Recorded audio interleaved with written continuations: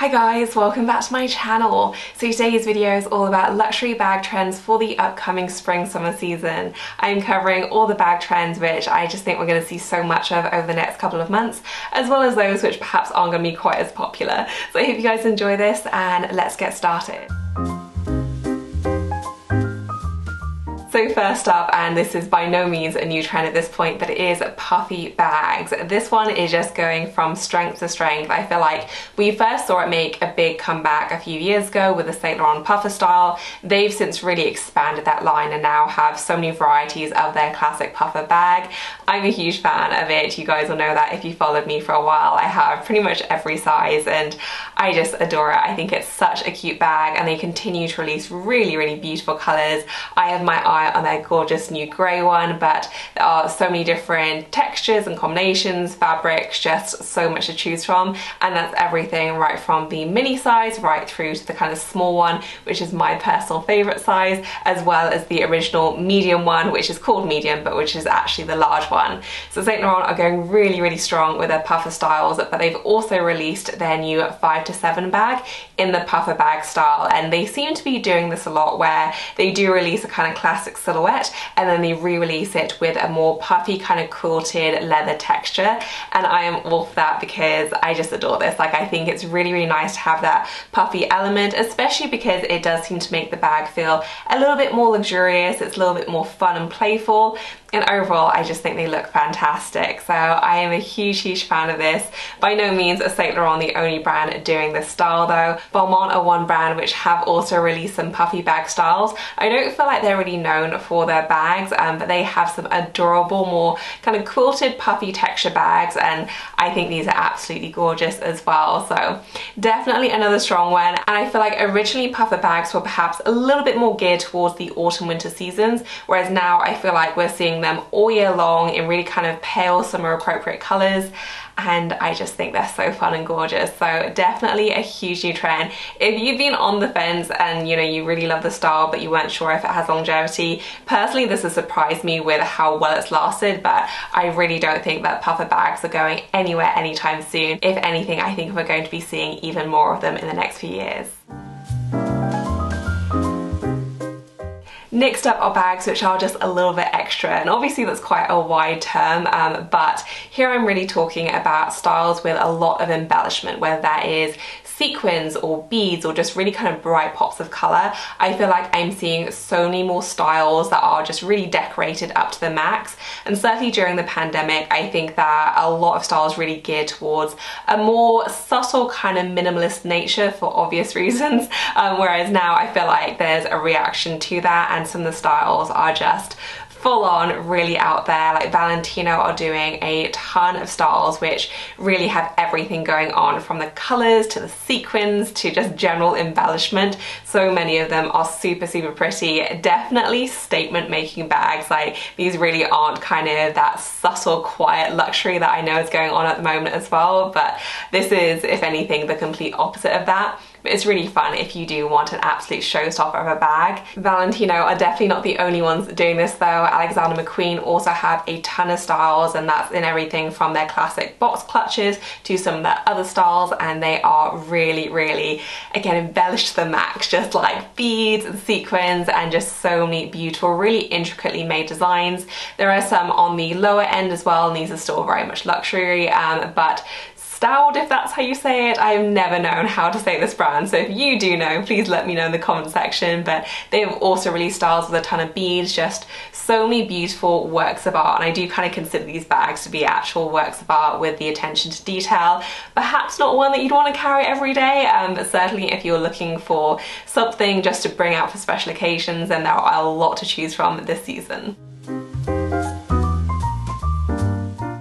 And kind of carrying on with that theme are really bold colours, and that's everything from super bright neon shades right through to more deeper kind of jewel tones, which traditionally you would usually only see around autumn winter, but now I'm seeing so many beautiful deep jewel tones for spring summer as well. And as I said, this is everything from super bright pops of pink. Saint Laurent are doing a really bright pink, Valentino are still doing a ton of that really bright Barbie pink, Christian Louboutin are doing a pink as well, just so many bright pops of that really out there, super attention grabbing pink shade, right through to some really beautiful deep green colours, and there are neon greens as well. I think Saint Laurent have come out with quite a bright neon green. I'd always say, unless you particularly love neon colours, I never really consider neon shades to be particularly classic, but certainly if you did want a pop of colour and you wanted something with a good amount of longevity, I think deeper shades are always such a safe bet, especially if you really love the colour.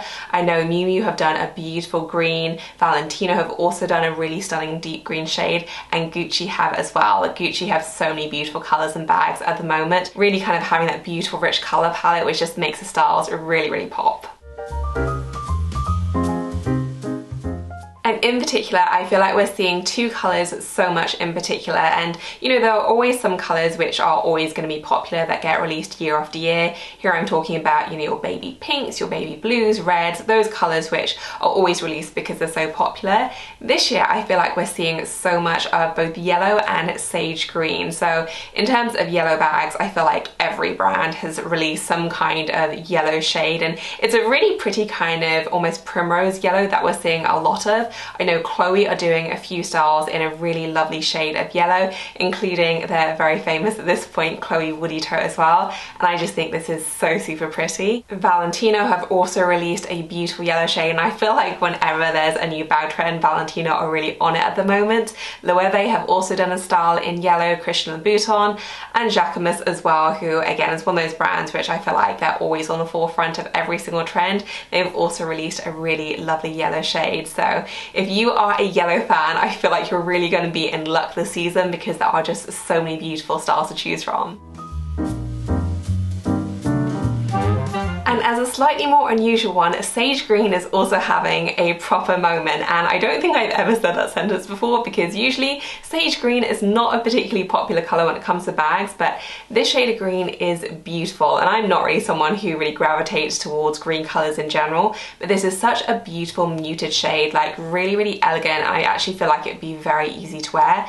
I feel like every brand is doing something in this colour palette. So Bottega Veneta have done a ton of styles, including their really popular Jodie style. We're also seeing Gucci as well, and their Marmont style looks absolutely beautiful in the sage green. But as I said, so many brands are doing this, from APC to Tory Burch, Loewe, Valentino, like literally every single brand seems to be doing some kind of sage green bag. And I just think this is such a lovely trend, and actually one which I think works beautifully for spring summer, but also transitions really nicely into autumn as well. Such a different colour, but I just think it's absolutely stunning.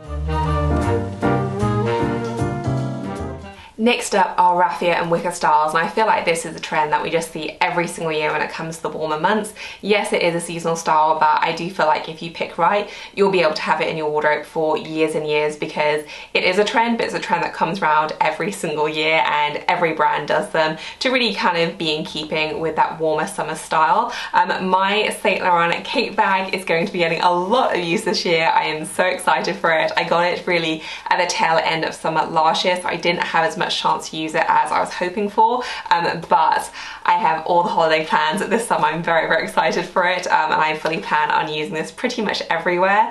Saint Laurent are doing a ton of wicker bag styles though, so they do have my cape bag style in that kind of wicker raffia design, but they also have more natural versions. So if you wanted that more kind of I guess lightly neutral color palette, then Saint Laurent just have so many different styles to choose from their smaller bags right through to tote bag styles. I've also seen that they have released their Uptown clutch, which I know is still such a popular style, in a new raffia bag as well, and I feel like this is such a nice way of indulging the trend without spending thousands and thousands, which, you know, you may not want to do. It is a very seasonally specific style, so if you're not super keen on spending a lot of money, which you'll only be able to use for a few months of the year depending on the weather where you live, then I think this is a really nice option, really in keeping. You'll probably get a lot of use out of it during the summer months, but it's not the end of the world if you do have to tuck it away during winter. There are so many other brands doing this though, and I feel like you can name a brand and they will have a wicker or a raffia bag style. Jacquemus have a really beautiful one, which I just think is stunning. Chloe have a new wicker style as well, which I am absolutely obsessed with. It is so gorgeous. There are also a lot of kind of lower end luxury, which is a weird sentence to say because these are still really expensive, but brands like Isabel Marant also have some beautiful styles. Again, very luxurious and expensive, but not quite kind of Saint Laurent Laurent and above price levels. Next up are baguette shaped bags, and I feel like this trend has been brewing for a couple of seasons now, but I think we're seeing so many of this kind of design pop up, and again, I am completely here for it. So Fendi is the obvious one with their baguette style, and this is nothing new. This was a re-release of their original baguette, but I do think the style is actually here to stay, which I'm really excited about because I think it's adorable, and they have so many different designs in their kind of Fendi lineup, from, you know, sequins through to leather. They have the beautiful quilted versions, just so many different styles in the baguette line, and they are a little bit spendy for sure, but Fendi is just so gorgeous, and I've always been so delighted with pretty much every bag style I've gotten from them. APC are another brand which have come out with a baguette style. If you're not familiar with APC, then they are a French brand. I never actually owned a bag from them, but I have owned a few of their clothing pieces, and they are gorgeous. Very like French chic, very understated, but beautifully made. Prada is another very classic brand who have come out with their own baguette style, and of course Valentino, right on trend as usual with their baguette bags as well. And as I said, I just love this one. A really elegant style, really fun for spring summer when, you know, you're less likely to need an umbrella unless you live in the UK. But generally speaking, I feel like in the summer months you do carry a bit less, so this is a perfect season to indulge in the baguette style if it was something that caught your fancy. And then finally, for bag trends that are going to be really, really big this year, we are seeing worn-in bags make a comeback, and I am so excited about this. It's not really one I saw coming, but I think it's so genius. And of course you can buy now worn-in bags new, which seems like a crazy sentence, but Bottega have released a worn-in bag style. Saint Laurent have got a kind of distressed leather going on. Givenchy also have a hobo, which is more of like a distressed leather look. Personally though, I would not buy something that already looked distressed. Like, I can deal with it for my jeans and denim, but when it comes to bags, I just don't understand why you would. You just grab a bag that you already own that's being well loved and just wear it as you would, you know, that's already the trend in and of itself. And I've actually seen reports of really kind of worn-in bags doing really well on resale sites as well. So maybe if you have some to offload, or if you're kind of in the market for one, you might be able to pick up a bargain. Otherwise, I'd say just shop your closet and use something that's been really well loved and worn in, and you're right on trend. And it's like, how many times the fashion trends actually encourage you to shop what you already have and really use what you already own and love. So I think this is such a great one, which I'm super excited about. And now for the bag trends, which I think we're going to be seeing a little bit less of. And when it comes to bag styles to ditch, especially when it comes to a luxury price point, I would always say that the most important thing is to be guided by what you actually love and use in your day-to-day life, because so many bag trends I love in theory, and then I try them and I realize they don't actually work for my lifestyle and how I dress and how I live my life. So whilst it's fun to look at trends, I'd always say when you're thinking about actually ditching a style, it should be led by what you actually use. And that said, I think that these styles we're going to be seeing a lot less of in terms of new bags being brought to us in kind of whatever store you shop at.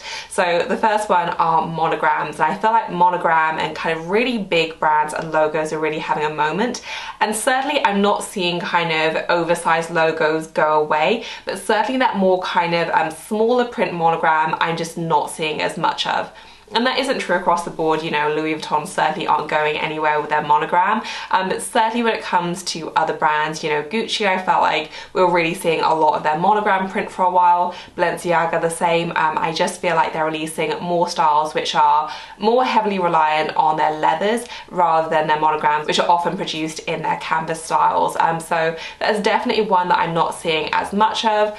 Personally, I'm kind of 50-50 on it. You know, I love some monograms. I'm a huge fan of Louis Vuitton for that reason, but I do love my leather bag style. So not altogether one that I'm super sad about, but I do think it's interesting in the general steering away from that really kind of loud logo print. The next bag trend, which I'm definitely seeing a lot less of these days, is overly structured, kind of smaller, more novelty bags. And here I'm really thinking of those vanity bags, which became really popular a few years ago. I know Chanel got really popular with their kind of smaller vanity case kit, which was used as a little crossbody. Saint Laurent have a version of it, like a few brands have done that vanity bag style, but I'm just seeing it so much less than I used to. And I'd say that for novelty bags in general, but I don't necessarily think that's that's true because I'm seeing a lot of heart bag style still, and just generally more kind of quirky designs. But certainly when it comes to those more smaller boxy shapes which are really structured, I feel like they were really popular a couple of years ago, but now I think we're seeing a return to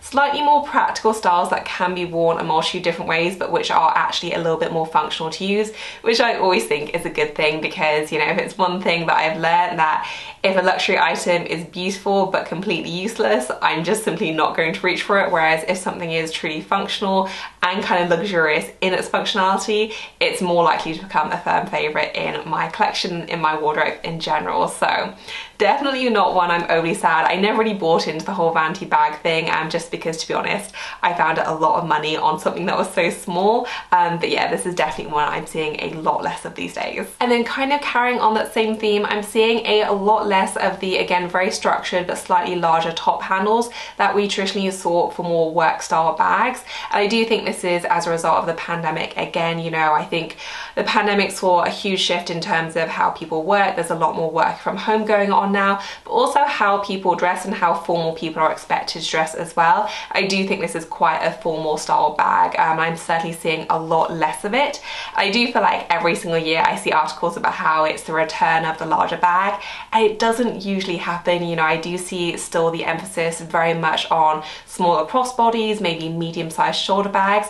I haven't really seen a big return to the larger bag, but I am seeing a lot more kind of larger shoulder bag and hobo styles instead of the top handles. So whilst there aren't still a ton of them, there are certainly more than that kind of more traditional, almost briefcase inspired design, which I barely see anymore, for better or for worse. So it probably depends on how much you like the style originally. I am seeing a lot of the kind of original designs that are in that size and shape kind of shrunk down. So I know Mulberry have just released the Islington, which I think is so beautiful, and this one is basically a small shrunk down top handle. They have released it in a larger size too, but they've only released it in a few colors, whereas the emphasis seems to be very much more on that smaller bag style. So I don't think that structured bags are going away, but I do think that they've definitely shrunk. Similarly, I don't think that larger bags have gone away, but I do think that there is more of an emphasis on kind of more shoulder bags and hobo styles in general, and very much a step away from the traditional top handle style bag. So that is it for this video, you guys. I hope you enjoyed it. I will include links to all the bags I can in the description section below. Let me know what you think of the bag trends I covered in the comment section. I would love to hear your thoughts. Do you love them or do you hate them? If you enjoyed the video, please give us a thumbs up. And as always, thank you so much for watching. I will see you in my next one. Bye, guys. I don't know how or how you do it. You blow my mind without a word. Stuck upside down, I might be dreaming.